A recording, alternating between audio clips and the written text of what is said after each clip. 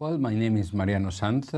I am from Madrid, and my main work is a teacher, an educator. I am professor at the University Complutense of Madrid, and I direct the graduate program in periodontology and implant dentistry. So I have about 5 students per year for a 3-year full-time program that become specialists in periodontics and implant dentistry. Well, the lecture I presented is product of extensive clinical research that we have carried out in Madrid in conjunction with other centers in Europe. We were very interested to understanding which are the key factors which are relevant to the procedures that we do whenever we extract a tooth and place an implant, whether we can do it predictably at the same surgical procedure or whether we should wait, or on the contrary, whether we should fill the socket in order to preserve the alveolar crest. These are procedures that are done extensively in the clinic, but we need more information on what are the key factors and what is the predictability of each and one of these procedures. No, I don't think so. I think that it is important to understand that we need to focus on the prevention of the natural dentition, and we need to focus on the critical aspects of prevention in order to have our patients maintain their natural teeth for long. And of course, this has to deal with patient education and with the periodontal services that we provide to the population. There are populations that have more risk factors, as populations that tend to smoke more, or populations that tend to have a lower access to oral health services. And these populations, together with the medically compromised, are the populations that will be more prone to suffer periodontal disease, and if not serviced properly and if not having the proper preventive measures, they will lose their teeth. So in these situations, of course, the loss of a tooth will require some restoration, some rehabilitation of the lost dentition, and of course we need to understand what are the critical factors whenever we place implants in order to achieve the best outcome, both in terms of restoring the natural dentition as well as the aesthetic outcomes, because of course patients are very interested, not so much whether we place an implant or a graft, but they are very interested to have a restored dentition that looks natural and have a proper function. Of course, dental implants, the advent of dental implants have meant a significant improvement of patient well-being, because in a very predictable manner we are able to restore lost dentitions.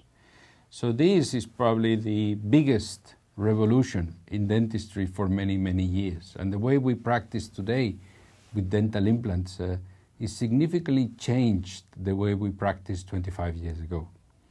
But having said so, it has also the other component, is dental implants are costly, both for the dentist and for the patient. And there is a very important economic impact in implant dentistry and the extensive use of implant dentistry.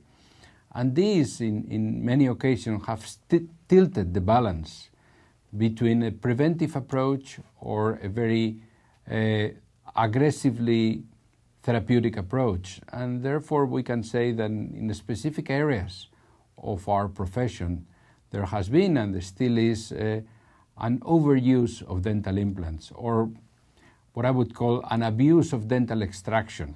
Perhaps teeth that we could save with the proper prevention and the proper periodontal therapy are extracted and replaced by dental implants. But of course, the more we know about the predictability of implant therapy on one side and the predictability of periodontal therapy on the other side, we understand that there needs to be a balance of aiming to preserve natural teeth when it's possible, and at the same time, whenever we have to place implants, to do it in the proper way, and also understanding that dental implants are not immune to oral infections. So implants can get infected, and therefore similar, if not more aggressive, preventive measurements should be imposed whenever we use this therapy.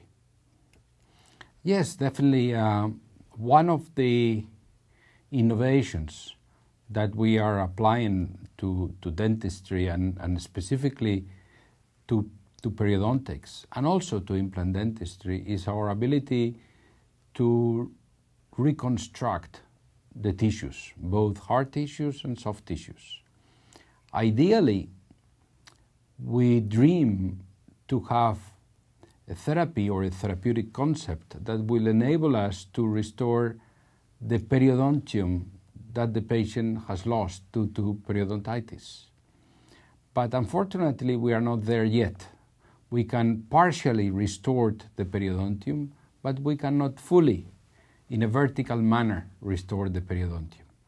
But I'm confident that with the new understanding on the biology of wound healing, the new understanding of the cells and the growth factors, and with the new advent of very sophisticated scaffolds that we can use, this concept of bioengineering will definitely come to the preservation of the natural dentition.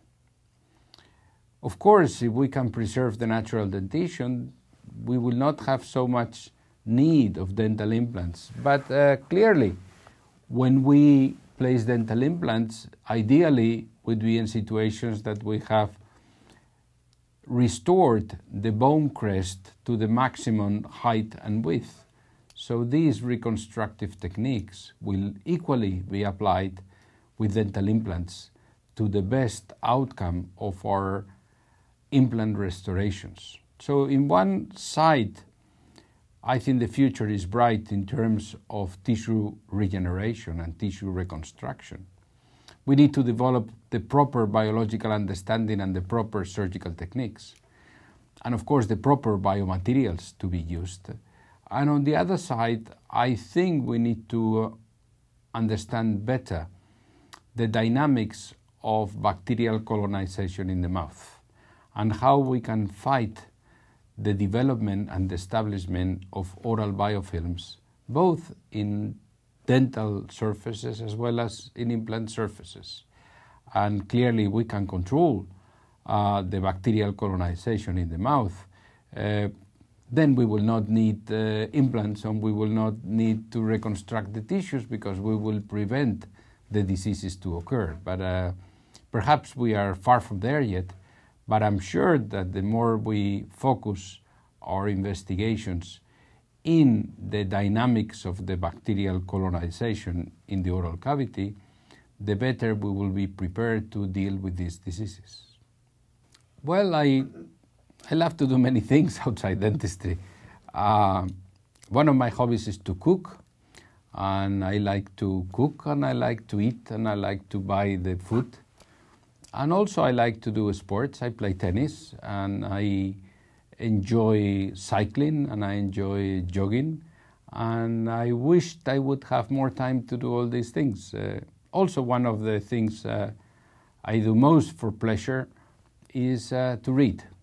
I love contemporary as well as classic literature, and since I spend so many hours in airplanes, I consume a lot of book reading, which I enjoy very much. For more education programs, visit the Guide Institute at www.guidedental.com.